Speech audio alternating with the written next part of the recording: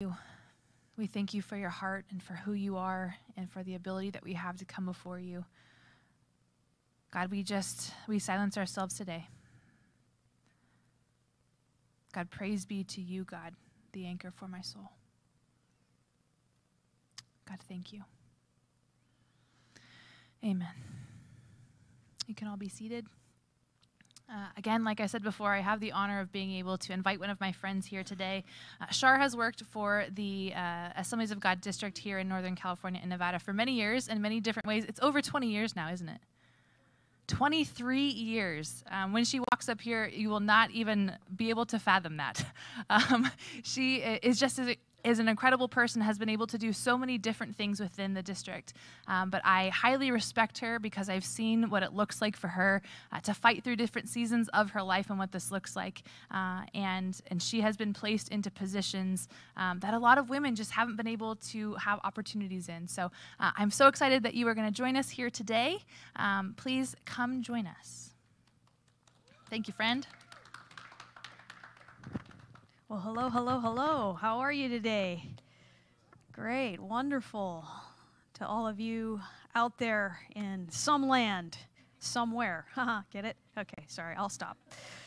Anyways, I'm grateful to be here. Thank you so much, Chrislyn and Melanie, and to Chancellor Noe for the dream that he had. Every time I pull up here and I look, this started with a dream that became a reality.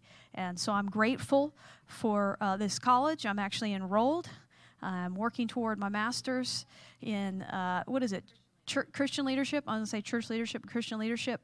And I'm all in. So I'm drinking the Kool-Aid, so to speak. But I'm honored to be here. What a wonderful culture that has been created here for learning. And I wanted to just share with you today. I don't always like to call myself a communicator, although that's what I do. Today I want to transfer something to you. When we communicate, sometimes people can just communicate and it's all about your head. But today I want to be able to transfer something to you. And my hope is that by the time I leave today, I will have transferred the power of freedom in our lives, the power of freedom. And so, Father God, I just pray that your anointing, again, would be on your word today, Lord, that whatever we do and say would bring you glory and would bring you honor, that I would step out of the way, that I would secretly leave the room, and that, Father God, your Spirit would say today what our hearts need to hear. In your name, Jesus, amen. So I wanted to talk to you about how Jesus changed my life by dragging me by the hair into obedience, kicking and screaming. I'm a strong-willed child.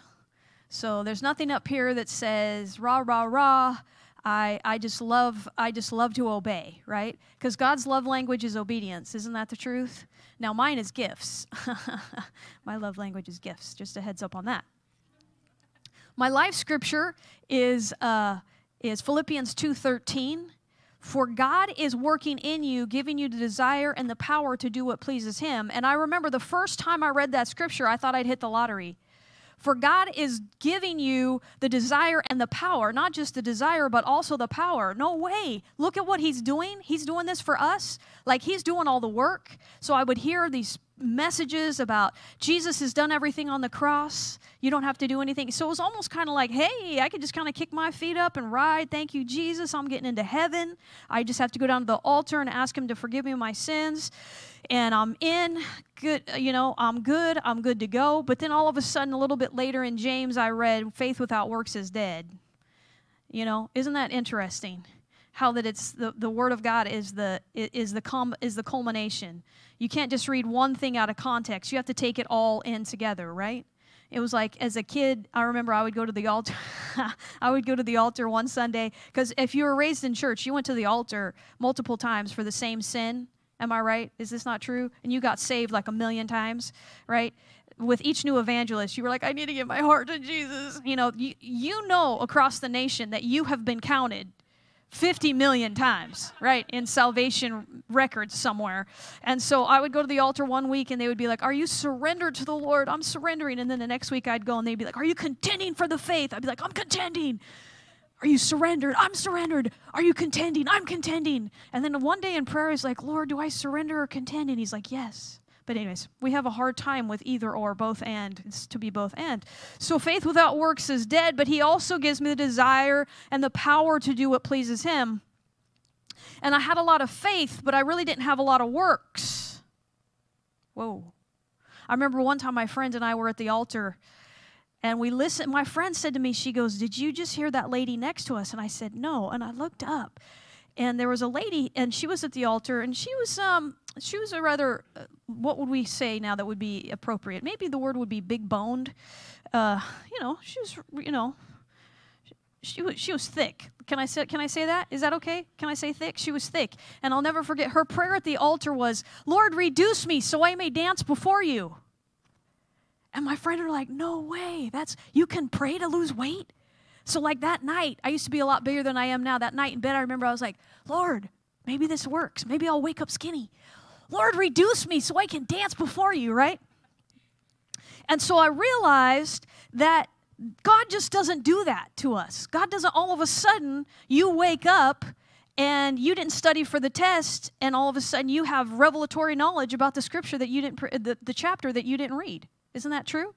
Or all of a sudden you wake up and you have muscles that you've never used because, well, the Lord, he just blessed me with all these muscles. I didn't even go to the gym. Or all of a sudden you wake up and you're thin. You're like, "Look at that. I'm going to sell this on eBay," right? Like Oprah. And you get a school and you get, I'll stop. You don't get to delegate discipline because it's an inside job. Discipline, today I want to talk about, equals freedom. And man, I ran from discipline. Richard Foster says, "The desperate need today is not for a greater number of intelligent people or gifted people, but for deep people." I love that. See, I was the baby of the family. Discipline was something that happened to my sister, not me, right? Even when my dad would get upset with me and it was my turn to get a spanking, my mom would go up to him and she would say, "Oh, honey, don't spank her today. She doesn't feel well." Until one day when my dad went to go and spank me. I was raised in the 80s, back when you spanked kids. Yeah, we turned out way better than y'all. I'm just saying. No, I'm just teasing. And I remember one day my dad, he went to discipline me, and I go, "Oh, Daddy, I don't feel well." And my mom's like, "Spank her," right? But the Bible says that God disciplines those he loves, but I got to tell you the truth. I would rather discipline myself than be disciplined by God. So if I'm effective at disciplining myself, Paul says this in 1 Corinthians 9:27, "But I keep control of my body and bring it into subjection, lest that by any means, when I have preached to others, I myself should be a castaway." All throughout my lifetime, I've witnessed ministers who preach one thing and do another. Those who seem to preach the hardest against sexual immorality have been guilty of the same sin they've preached against. I've realized that we're all the same distance from the ditch, but I don't want you to preach to me while you're in the ditch playing in the mud, right? And so I have several disciplines that I do on a daily basis. I don't share this with you so that you think I'm so great. I share this with you to share with you the glory of God, because I'll never forget, years ago, somebody was like, "Tell me your dreams." And I remember I secretly wanted to say, "To take a nap."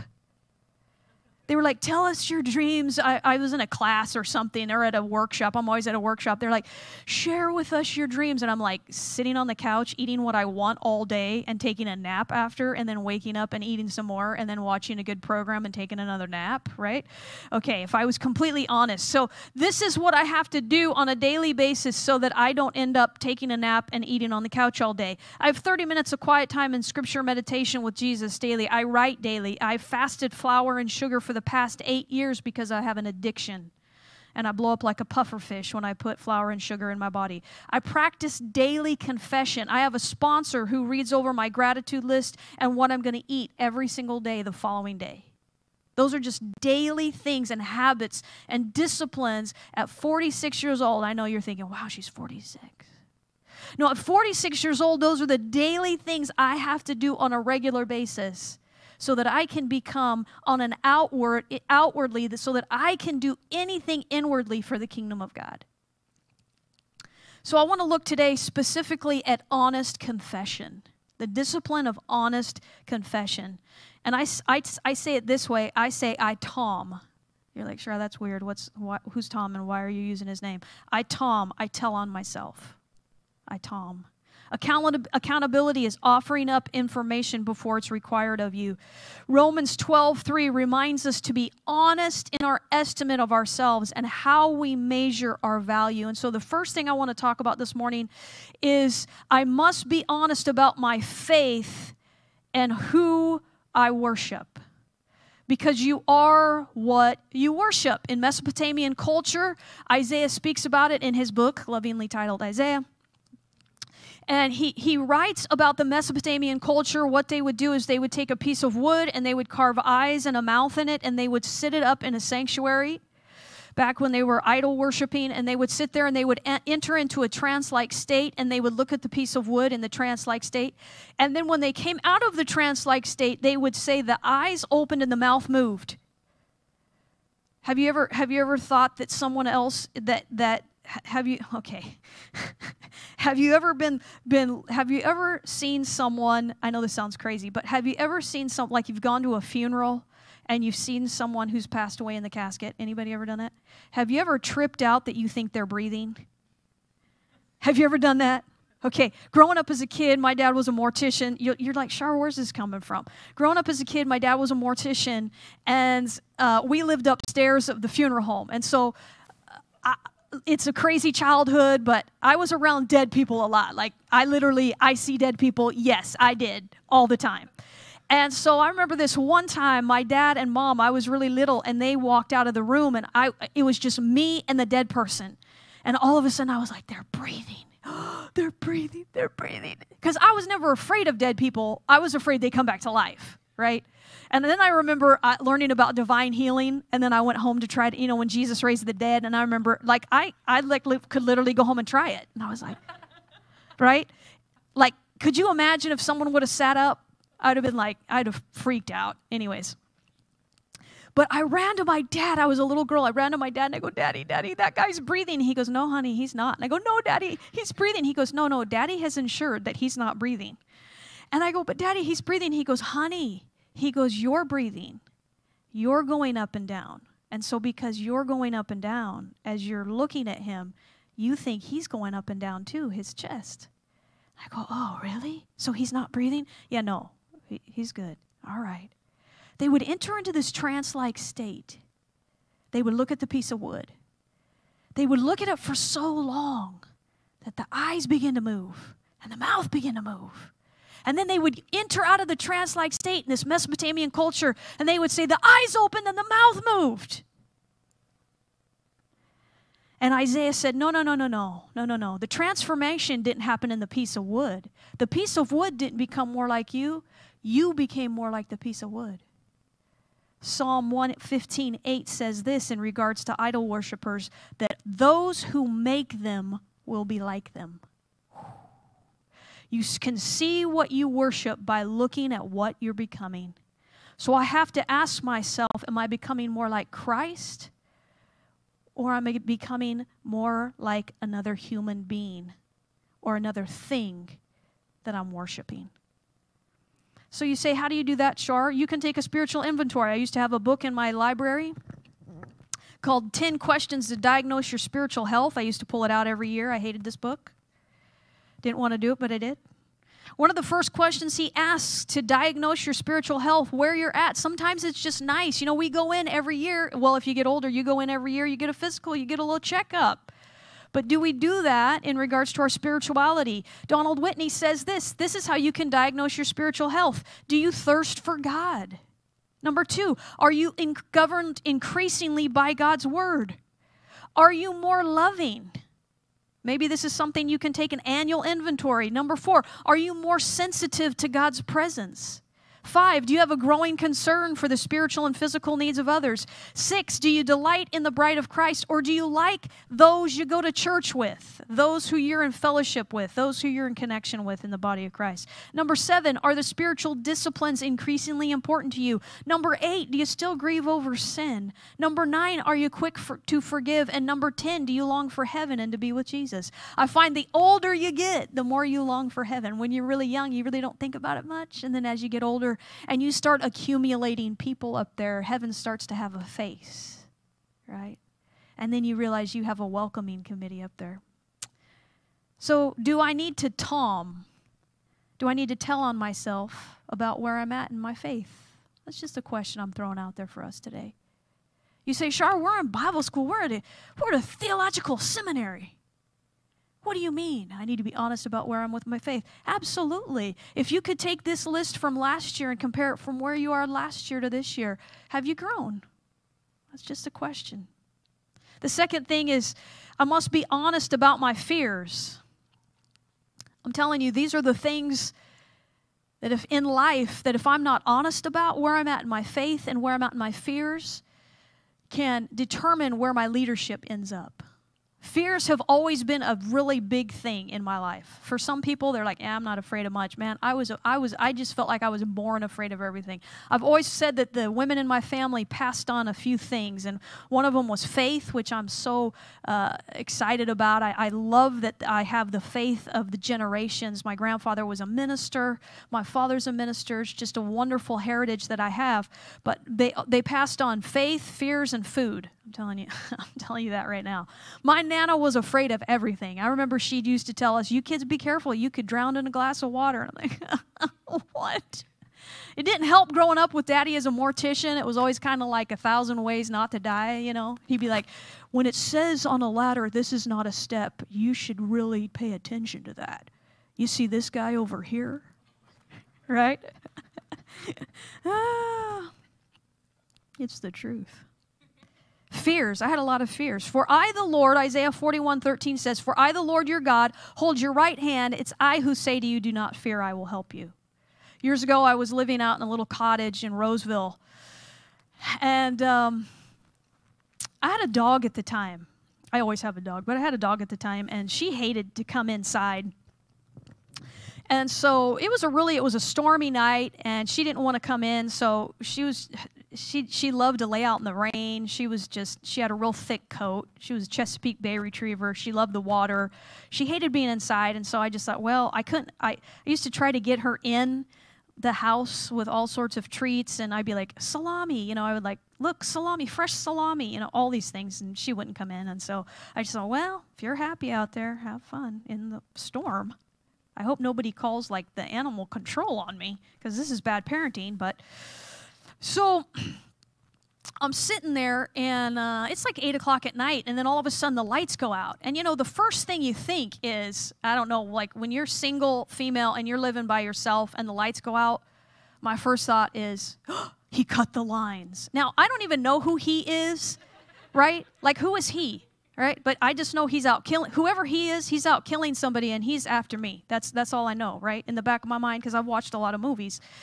And so then all of a sudden I go, well, it's probably the storm, you know, because it was really windy outside. Oh, sure, it's the storm. It's going to be okay. It's going to be all right. And so, you know, it's 8 o'clock at night, and you're like, okay, well, there's no lights on. I guess I'm feeling kind of tired. I guess I'll go to bed. So I'm going to turn in early. So I head off to bed, and then all of a sudden about 2 o'clock in the morning, I wake up to this crazy, like if we have a dog, we all know our dog's bark, right? Like, ruff, ruff, the mailman. Ruff, ruff, ruff, your mother, right? And then like, ruff, ruff, ruff, ruff, a killer, right? And then so it's 2 in the morning, and I wake up to the killer bark. No lie. Like, my dog is flipping out. And when I open my eyes through my bedroom window, I see a flashlight. Okay, wait, what?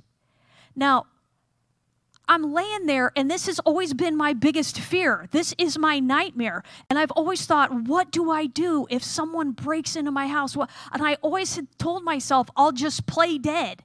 Like, I'll just play dead. Like he'll be like, oh, I'm going to kill this one. Oh, nope, she's already dead. I guess I'm on to the next house, right? That was just my goal, just play dead, right? And so I go, no, Shar, you can't play dead. This is your moment. So I'm like getting myself all pumped up. You can do this. You can put your right arm outside the covers. Because, you know, remember as a kid, like if anything was out, like under the covers was safe, but anything outside the covers was legit. It was like he could get that. It was a target. And so I'm like, you can put your right arm outside of the covers. And so now I have like the Rocky theme song. You guys know the movie Rocky? Okay. It's like going, it's da-da-da-da, da-da-da-da-da, my right arm's out, da-da-da-da, because my phone's across the room, and I've got to go get the phone so I can dial 911, da-da-da-da, da-da-da-da-da, right leg's out. I'm like, you could do this. You're made for this moment, Char. You got this. You got this. So I go across the room, and I pick up the phone, and I dial 911, and she goes, Placer County Sheriff. Shh, okay. Why is she talking? You're telling the guy out, he can already hear you. She's talking so loud. I'm like, I think there's a man trying to break into my house. And she says these words to me. She goes, well, can you go to the front of the house and look out and see if there's anything in the driveway? I'm like, what? No, this is why I'm calling you. Because you're the one who's, I don't want to be my own popo. Like, I pay taxes so that you will come to my house and do this for me. Okay? She goes, well, just go and look.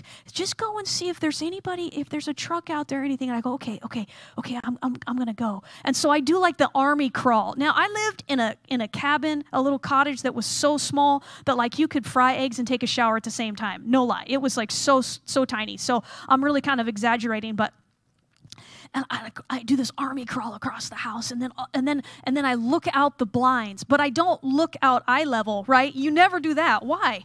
Because he could be looking right at you. So I get down real low, and I'm looking out like this, and she goes, do you see anything? And I go, oh, he brought a truck. And so immediately in my mind's eye, he has me rolled up in my carpet, right? And I'm like, he's killed me. He's rolled me up in my carpet. And I'm like, why did I buy that carpet? I should have never bought that carpet, right? And then he's like dumping my body in the river. I'm like, I will never see my mother again, right? All of these things are in my mind. And all of a sudden she goes, do you see anything? I go, yes, he brought a truck. And she goes, well, what does it say? And I go, it says P-G-N-E. Oh.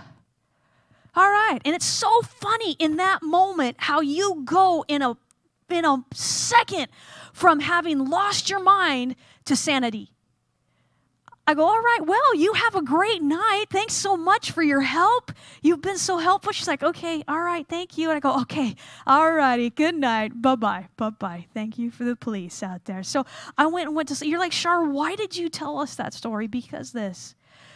When I'm honest about my fears, and I'm able to tell on myself in regards to the crazy fears that are in my head, and I'm able to go to a good Christian brother or sister and able to say, hey, this is what I'm being plagued with right now, because I don't know about you, but fear is torment. Fear is torment.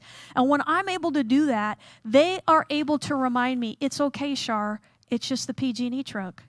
Do you know that 80% of the things that we are afraid of never actually even come true? And so I have spent so much time in the wreckage of my future looking at things and worrying about things that have never happened. So I'm going to ask us today, do I need to tell on myself about my fears and the level that they're holding me back?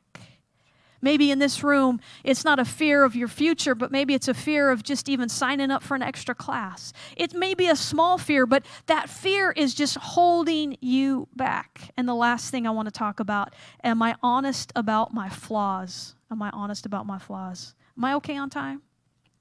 How much do I have left? About 15 minutes. Oh, I'm good. All right, so open your Bibles. No, I'm just teasing.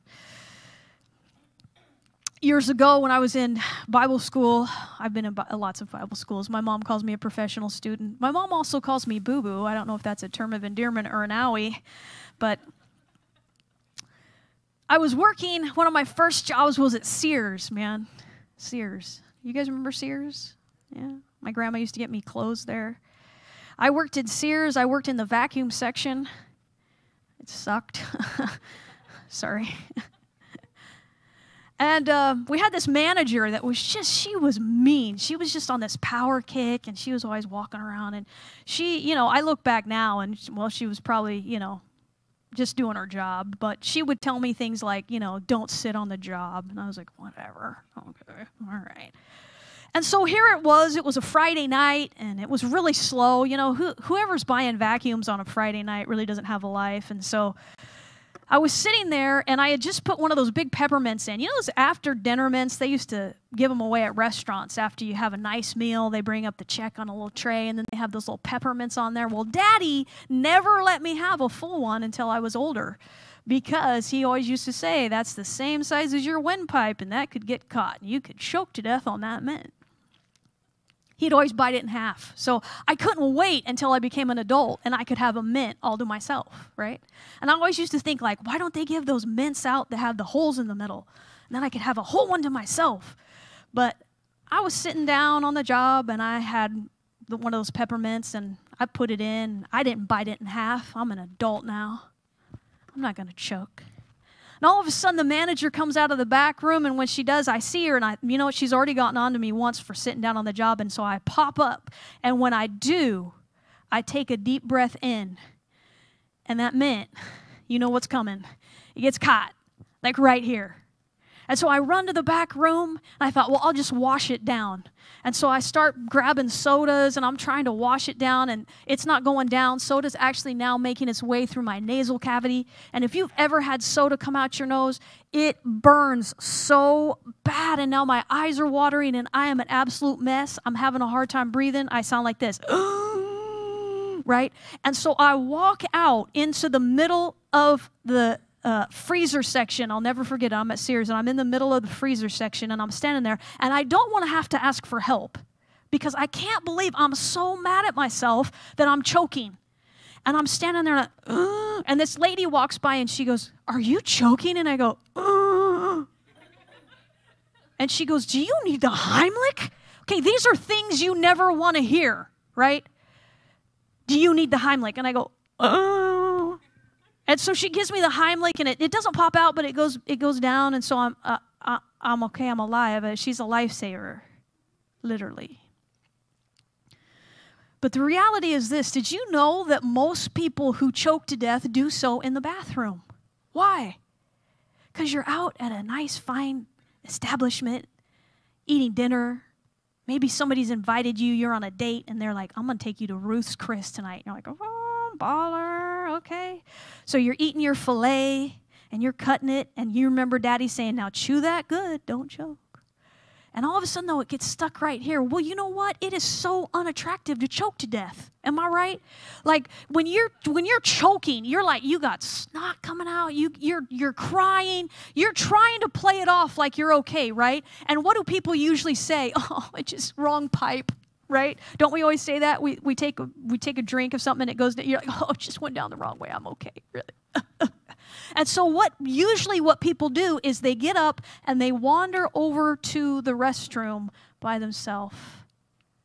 And that's where they find them. The reality is this, is we hate to have to ask for help. And it's a flaw.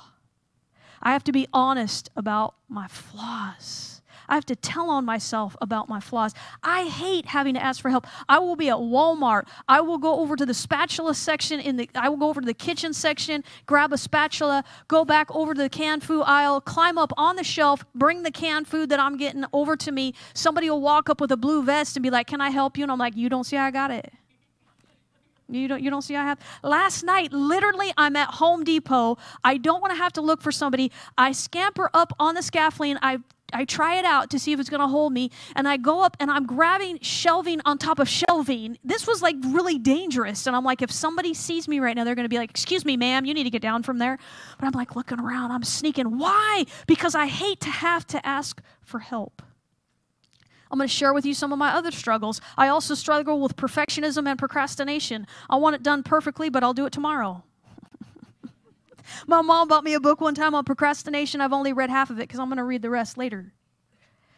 I can be the laziest person I know. So I make myself get up and go to the gym. I make myself get up at 4 in the morning. I do my devotions so that I can win the morning. I don't want to experience pain or do anything that is uncomfortable. These are my flaws. I crave comfort on a minute-by-minute basis. I like to be comfortable. The other day, my sister, we're standing there, and there's a counter sitting there, and I just plop down. I sit there. She goes, "You okay?" And I go, "Yeah, why?" She goes, "Well," and I go, "I just wanted to sit down. I was just tired of standing." I don't want to put on the armor of God. Why? Because armor is uncomfortable. Think about that. The Lord says put on the armor of God, but seriously, who wants to walk around in a helmet all day, right? That's uncomfortable. Armor makes you uncomfortable. I'm extremely impatient. I hate to have to wait for anything, and so waiting on God doesn't come naturally, so I beat my body while God changes my heart. Whew. I'm preaching way better than you guys are letting on. All of my outward flaws are manageable through works, but only God can change my heart. Only God can change my heart. And so he's giving me the desire and the will to do what pleases him. For a good confession, there needs to be three things that are necessary: an examination of the conscience, sorrow, and a determination to avoid sin. But I've also realized that my weaknesses or my flaws are what make me human, and they're relatable. See, there's something that I hate even more than my weaknesses. It's unrelatable holiness. Have you ever met that individual who's unrelatable because they are so holy? They don't seem to have any struggles at all. You don't want to be friends with that person. Why? Because they're not real. Unrelatable holiness. People who lack self-awareness in how their level of holiness comes across as pride. They're unrelatable. Nobody wants to follow unattainable and unrelatable holiness. So I'll never forget one of the greatest things that I remember, one of the greatest lessons that Oprah taught me in my generation. Everybody rushed home to watch her at 4 o'clock. But I'll never forget, she had a lady on who had been trapped in her house by a serial killer. Now, remember, I tell you that was always my worst fear. He had already killed 2 other women, and he had trapped her, and he was getting ready to kill her. And Oprah said, "What was it that made you come out alive? Why did he save you and kill the other women?" And she said this: "I began to relate to him. I told him about the time I'd been in prison too. I told him about the drugs that I'd done. And he let me make him breakfast before I left to go get my daughter." I was like, man, I don't know what I would do if I was in that situation. I'd be back in the bathroom, man, trying to draw tattoos. Like, yeah, I got this when I was down in Chowchilla. But here's the reality, that our stories are all unique, and our weaknesses are all unique. And the amount of power and strength that God gives us is unique, because then we become uniquely useful for the kingdom of God. I may never be able to tell you how to overcome drug addiction, but I do know what has worked for food addiction. I do know what it was like to lose 115 pounds and be able to keep it off for 8 years. I do know that. I do know a little bit about being able to beat your body and put it in the disciplines that that God has enabled me to instill in my life so that I can be uniquely useful. And so the question I ask today is, do I need to tell on myself in regards to a flaw that's holding me back from all that God has for me? See, honest confession has been a powerful tool in my life because it's allowed me to avoid isolation. It's forced me to ask for help, and it's helped me to stay loyal and devoted to following Christ and the calling He's placed on my life. James says it this way: "Therefore, confess your sins to each other and pray for each other so that you can be healed, because the prayer of a righteous person is powerful and effective." I'm reminded of this: to be healed is to become sound again.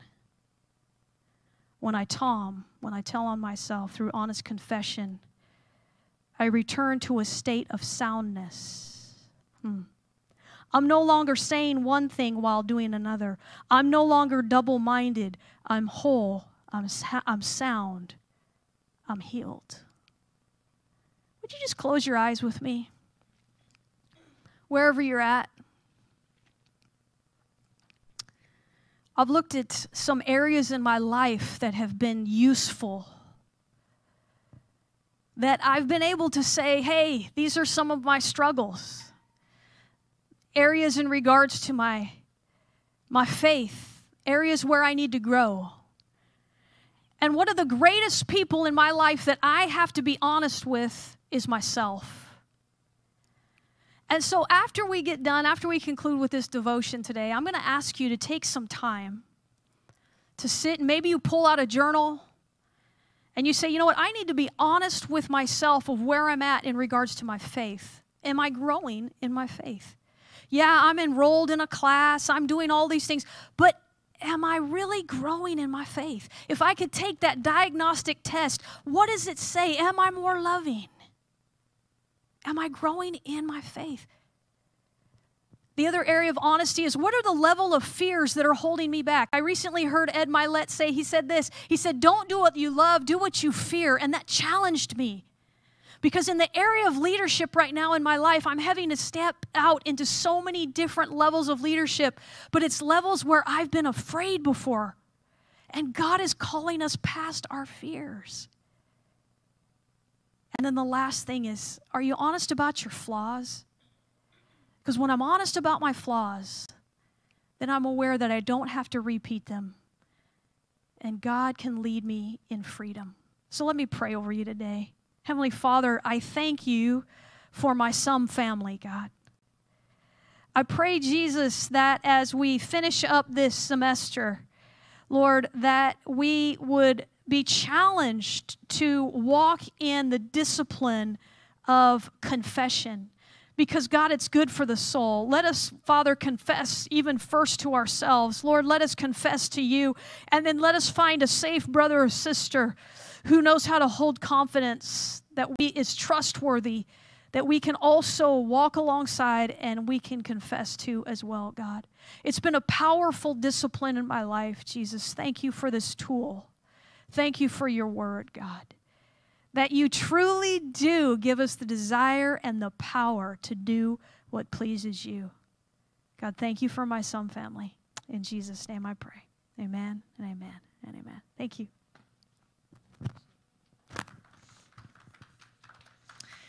Thank you for your vulnerability. It is important to be able to see people further along in the process who aren't afraid to talk about their own flaws and what that's looked like, to be able to work it out, because then you don't learn what it looks like in your own life. So thank you for going first so that we can then follow. Thank you all for joining us today. Please join us again tomorrow for our last service for our Spiritual Emphasis Week. Pastor Jesse Galinda will be here at 11 a.m. Pacific Standard Time, or Pacific, I keep messing these up, Pacific Daylight Time, whichever one we are actually in right now. We will see you again tomorrow. I'm going to pray us out one more time and just thank God for today. Father, we thank you for the opportunity. God, I pray that you would bless Shar for being vulnerable and for going first. God, we thank you for her heart. We thank you for all that you have coming up in the next couple of months for her. God, I pray that you would give her wisdom, and as she continues to be a part of the disciplines that she does, God, I pray that you would continue to use her in mighty ways, and that her tent would increase because she is submitted to you and she is obedient to what you have for her life, God. Father, we thank you for today.